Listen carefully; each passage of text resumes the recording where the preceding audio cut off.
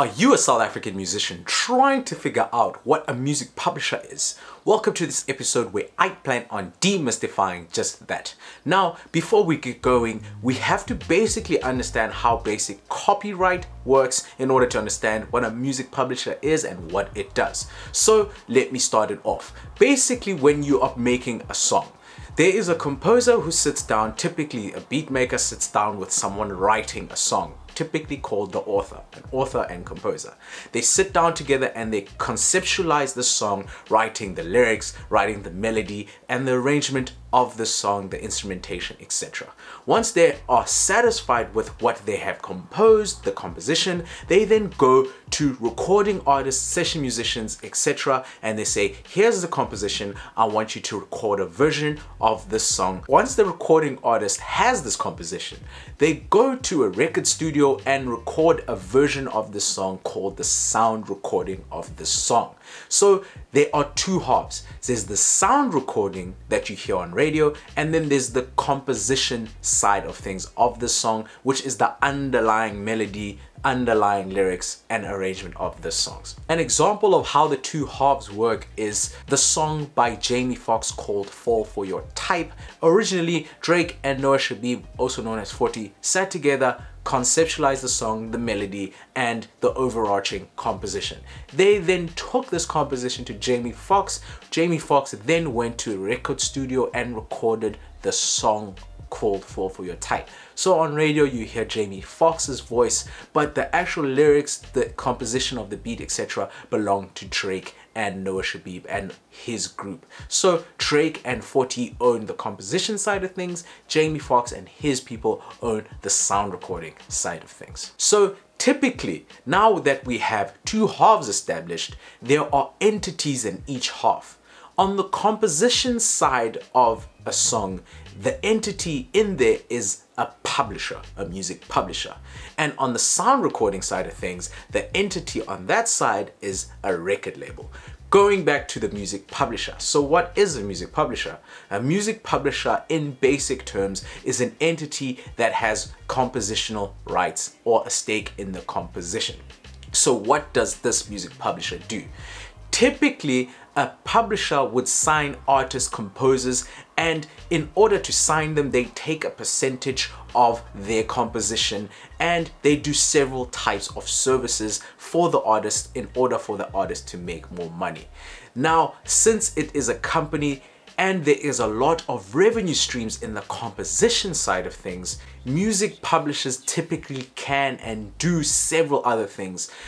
In my recent experience, the more percentage they take from the artist, they generally are willing to do more for the artist. But basic terms, things that they commonly do with the ones that I have worked with, they sign artists. Depending on how they sign the artist, they take a percentage of the artist's composition and register the copyright side of things. On the publishing side, they register them with the CMOs. They typically register with SAMRO and Capasso, and depending on the nature of the publisher, they'll also register them with SAMPRA.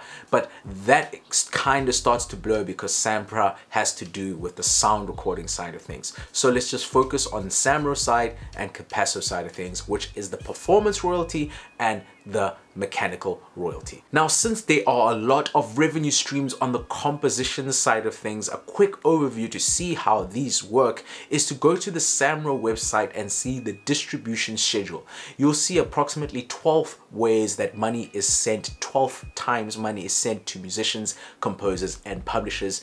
These are the several revenue streams. Now, a music publisher, depending on their network and their strengths and how they want to go about running their business, chooses several of these types of revenue streams and focuses on them. One would be TV and film, one would be cinema, sometimes they work with radio, and there are also online and digital places where publishers can work. Now, I've worked with several entities and some take as low as 15% and some take as high as 50%, but it also depends on the type of work they're doing. So the music publishers that I've worked with that take high percentage, i.e. about 50%, they usually work in the sync realm, so they get your music on TV, they get your music on cinema, and those high value placements where if you're playing only for 1 minute you get about 2,000 Rand. So that is why they take a lot more. But I've also recently worked with publishers that take lower, 15%,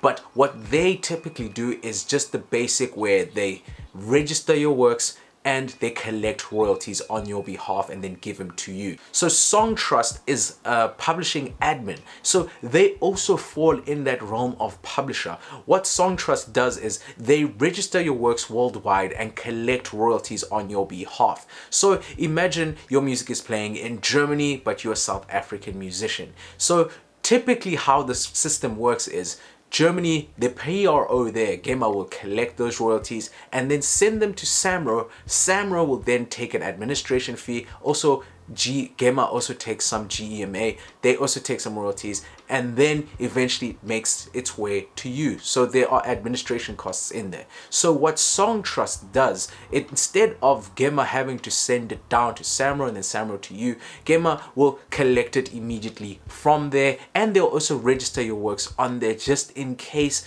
the system hasn't updated correctly to GEMA's side of things. But they don't just work in that area, they also work at PRS and the other big ones, ASCAP and BMI in America. They collect those royalties and then they send them off straight to you. So I've left an affiliate link in the comments. Feel free to join SongTrust, but you can rely on the current system where it just gets sent through. It also depends on how many streams and how much money you're getting from outside South Africa.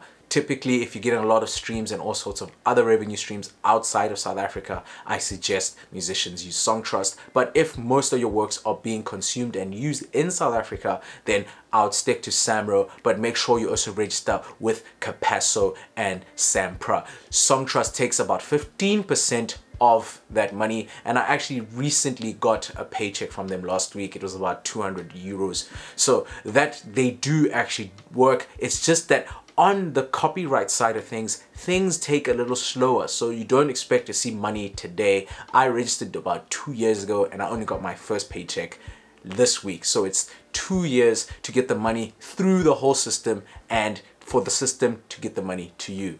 And it is similarly with the music publishers that I've worked with. I worked with a music publisher. I signed with them about 2 or 3 years ago, and I saw my first paycheck from them last year. I got my second paycheck this year. But they work in the sync and cinema sphere. The COVID hit them a little bigger, so the actual payment I got from SongTrust ended up being more than the one that I got with the 50% deduction. So if you are going to go about looking for a publisher, make sure it suits the type of hustle that you're working with. If you are trying to focus on sync, cinema, then you find a music publisher that works in that field. If you're trying to focus more on radio, particularly radio and that type of field of music, then you want to try a different type of publisher, a publisher that works really well with artists. So if you want to work in the radio type of things, a big field in there is to be a ghost writer. Publishers also sign writers, so you can in some instance write for, let's say you want to write for Rihanna, you know her style, so you write in a Rihanna-esque type way, and then a publisher can take that and start pitching it out. But that's a different type of publisher. I've never worked with one in that field, but it is something publishers are also able to do. So make sure you match what you're trying to do with your career with the publisher's overall strengths and see what works really well. Now, how do you go about finding these music publishers? Typically in each country there is some kind of mechanical rights organization,